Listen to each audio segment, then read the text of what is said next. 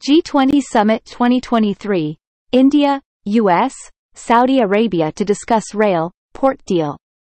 Welcome to my YouTube channel. And I am iBoot. If you want more videos, subscribe my YouTube channel Grin. United States, along with Saudi Arabia, India, and several other nations, have been engaged in discussions about a potential infrastructure deal that could reshape trade routes between the Gulf and South Asia.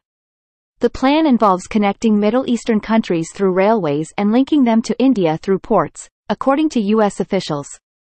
While talks have been ongoing for months, they remain fluid, and it's uncertain whether they will yield a concrete agreement in time for an announcement during the Group of 20, G20, leaders meeting this week.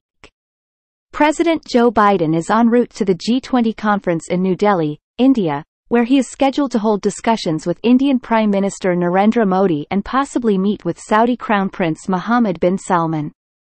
The proposed multinational infrastructure deal holds significant strategic importance. Biden aims to position the United States as an alternative partner and investor in developing countries, particularly in the Indo-Pacific region, as a counter to China's Belt and Road Global Infrastructure Initiative. These discussions coincide with the Biden administration's broader diplomatic efforts in the Middle East, including negotiations for Saudi Arabia to recognize Israel. The potential infrastructure deal, which involves multiple countries, was first reported by Axios. Thanks for watching. Like this video and subscribe my YouTube channel.